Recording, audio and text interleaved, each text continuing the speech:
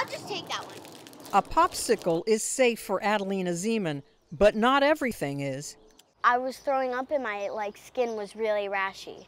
Adelina is allergic to peanuts, and she knows all too well that she can't enjoy everything her little sister Zoe can. She and her friend got into a bag of what they thought was M&Ms, but were Reese's Pieces.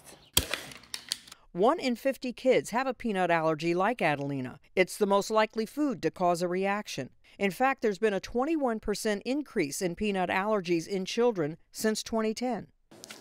New immunotherapy, or OIT, is the latest therapy that slowly introduces tiny doses of the forbidden food. We actually start with 1/600th of a peanut. In 2020, the FDA approved the first treatment for kids 4 to 17 with a peanut allergy.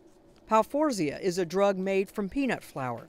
The goal of oral immunotherapy is to trick the child's body into thinking they're not allergic. A recent study found that 72% of people who suffer from a life-threatening peanut allergy didn't even know OIT existed.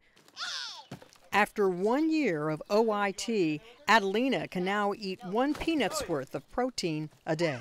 Every morning, I mix in peanuts with something else, and I have to eat it. Just enough that her mother feels safer knowing that if Adelina does have a reaction, she'll survive it. I'm Marty Salt reporting.